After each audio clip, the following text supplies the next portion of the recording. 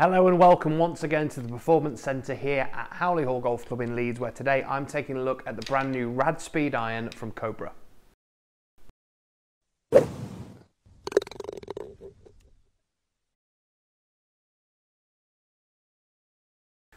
So as I've mentioned, we have a brand new iron from COBRA to take a look at, and we'll get to that in a second. But before we do, please make sure you hit that subscribe button so you see loads more content from all of us here at Golfshake to help you play more and play better. So the newest iron from COBRA, Radspeed. Now, many of you will have seen other videos that we've done on the rest of the range, but the iron itself has some real breakthrough technology in it, and it's all to do with COBRA's partnership with HP and Parmatech in the world of 3D printing. So this is the second kind of release that COBRA have brought out, following on from the CuperSport-35 Putter, which we've had a look at, and the video's there for you to look at as well. So the Radspeed has the basically a 3D printed medallion in the back of it, basically. So it's a nylon 3D printed medallion, and by making it out of nylon and making it in this way, in the precision that 3D printing allows, so much weight can be saved and moved around the club head to really help performance and make these irons slightly better. So we've been sent pitching wedge 8 iron and 6 iron of the new Radspeed.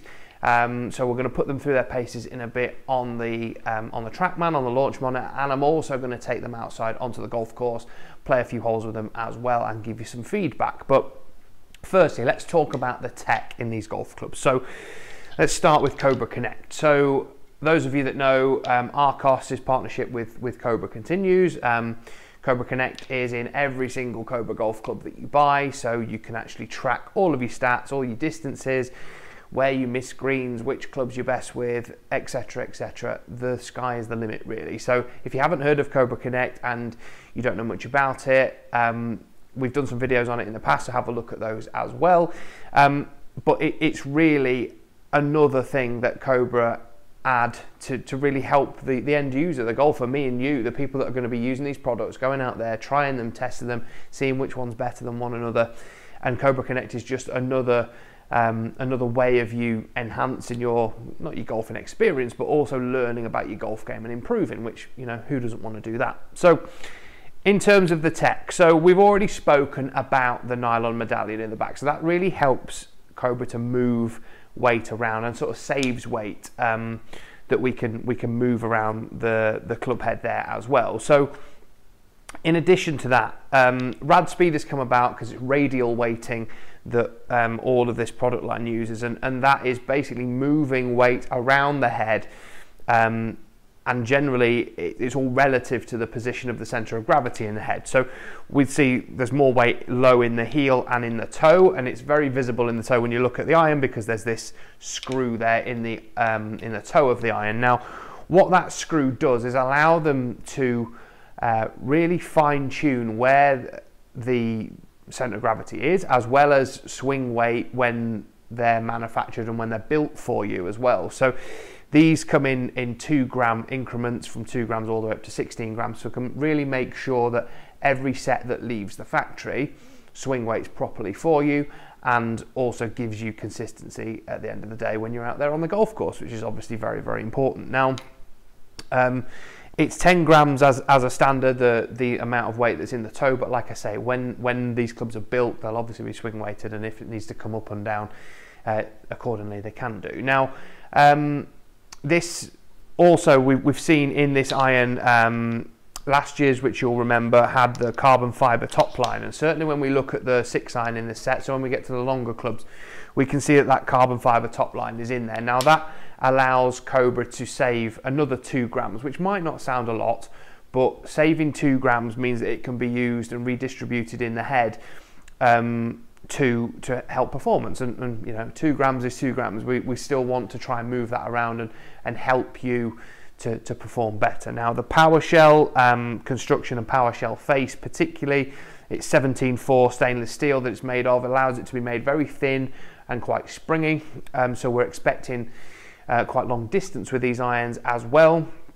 You'll notice some of the lofts are quite strong if you look at the specifications of them as well, but just about every iron on the market is now, certainly that's in this category, this game improver kind of distancey kind of iron category. Now, a lot of people think it's to do with hitting the ball further, and in some instances it is, but with these, because the weight is so low in the head and they're so easy to get up in the air, they actually launch quite high. So trying to sort of negate that a little bit is that process of strengthening loft and stop it from just going straight up in the air, because we actually want the ball to go forward as well.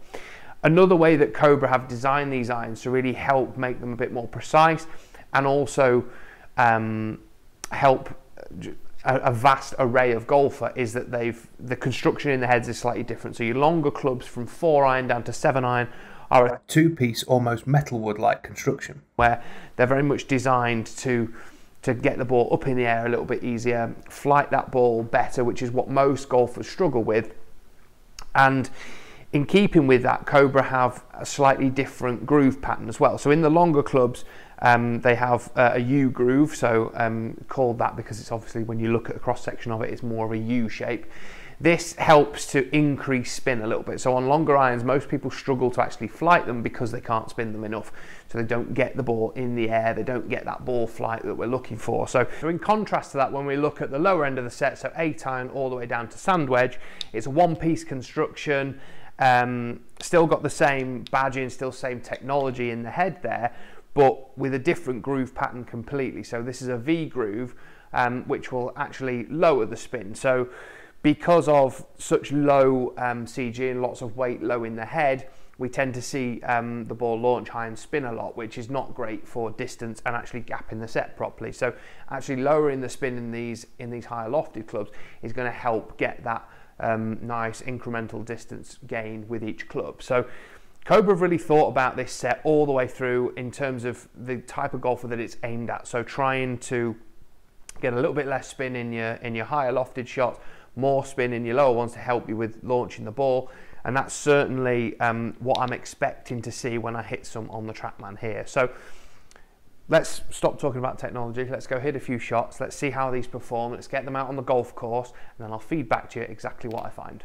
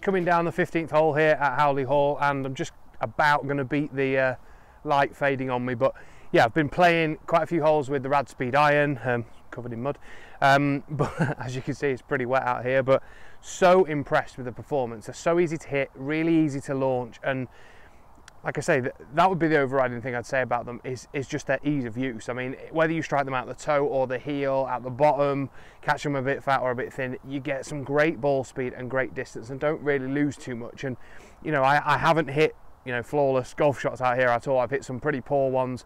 I've hit some good ones as well, but I mean, the distance when you catch these out the middle is just phenomenal. I mean, I've just tried hitting a few shots here. I was being a bit silly really with the yardage. I had over 180 from back in the fairway there. I've just hit 3 balls from there, and I've nearly got them on the green, you know, with an 8 iron, which is just silly. But and they don't look really strong. It looks like a 7-iron when you sit it behind the ball, basically, which is essentially what it is. So it, like I've said earlier, the number on the bottom of the club means nothing. Just look at the yardage, look at the loft of the club that you're hitting, and try and hit something that's gonna go that kind of distance. But it was really good to get these out on the golf course today. I really enjoyed hitting them, and definitely if you're a player who struggles to get the ball in the air and maybe doesn't hit the middle of the club face very often, these are definitely one you should be considering. So now that I've hit shots with all three of these Radspeed irons that we've got, so the pitching wedge, 8-iron and 6-iron, you can see the numbers that we got on the trackman there. So if we look at, let's look at the distances, all right, because that's what everyone seems to care about straight away. So pitching wedge, we can see there just short of 140 yards as an average. We can see 176, 177 with the 8-iron and 213 with 6-iron. Now, these are longer than I would normally hit with my own clubs, but I would expect that. The lofts are a bit stronger. They're, you know, a bit bigger club head, things like that. They've got a fast, springier face, whereas mine are more solid, forged golf club, which you don't quite get that spring off the face with. But yeah, I mean, it's kind of what these irons are designed for. You know, they're designed to go a long way. They're designed to be easy to hit, and they're designed to really help that player that maybe doesn't strike the middle of the face quite as often. And certainly they do that. I mean, actually hitting shots with them, they feel great. They really do. And particularly when you get into that, I say longer iron, 6-iron. I would class anything that goes over 200 yards as a long iron, to be fair. So 213, 14 yards is kind of what I would normally expect to hit. It's between a 5-iron and a 4-iron for me. So, you know, with this being a 6, you know, we take that with a pinch of salt. All of us are educated enough to know that the number that's on the bottom of the club doesn't necessarily represent the club that it once was. You know, we're going to get more distance out of these, and you know, we shouldn't really get too hung up on that fact as well. Actually hitting them, they feel lovely. They really do. I like the shape of them, the nice and sort of rounded toe in the irons when they sit there behind the ball. You do notice the kind of bit more mass on the back of the golf club when you're hitting the 6-iron. You can see it in that playing position when you sit it down, but they look great behind the ball. They literally fill you with confidence just sat on the ground. The club heads are quite big. I love that Cobra always puts slightly thicker grips on, because that's what I use myself.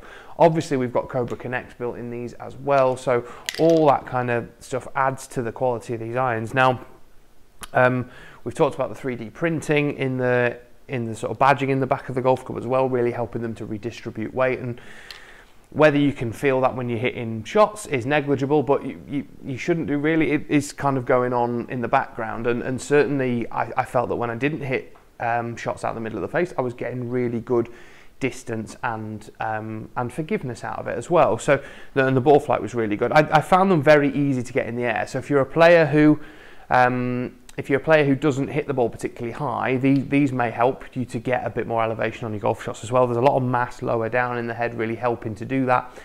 And that's to some extent why the lofts are cranked a little stronger, to try and control that. But some irons out there on the market that fit into this kind of game improver category, but also, you know, add a little bit of distance as well.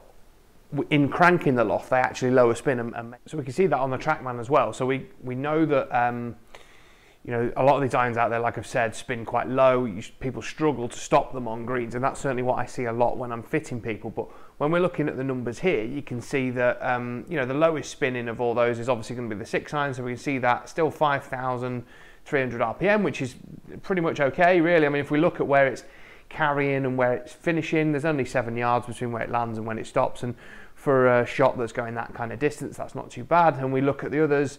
You know, we're looking 2-3 yards with the 8-iron and 1 yard with the pitching wedge. So, you know, really decent numbers. And certainly, I'm a player who really struggles with the spin climbing a little bit too much for me. So these irons really help to control that. So the ball flights are pretty good, and certainly it's not like some of those that are out there on the market that you'll have seen that literally people just hit them flat into greens and can never stop them. Yeah, the overall distance is great, but the difference between carry and total is too big, and a lot of people don't look at that properly when they're actually selecting a set of irons, or maybe when they're getting fitted for them as well. So that's something to bear in mind. They are very accurate because of the control of the spin and the launch characteristics. I was able to hit them pretty straight, as we can see on there. I mean, I've hit that one with an 8 iron that I've pulled it a little bit, but you know, I've hit 3 half decent strikes in here with each one, as you can see from the trackman, but I've actually hit quite a few in other sessions I've obviously hit them outside, which you've seen as well, and played a few holes with them, and yeah, they feel great and are very, very forgiving and easier to hit straight. You know, certainly if you're a player who wants to work the ball a little bit, these irons probably aren't going to allow you to do that quite as much, but that's really not what they're designed for. They're designed to go straight and long and high, and that's exactly what they do. So really great fun to test them, good to show you them on the trackman here as well. And yeah, just kind of back up what we're seeing out there on the golf course, but also when I'd initially hit a few when I got them in here. I hope you've enjoyed the video. I've loved hitting these golf clubs.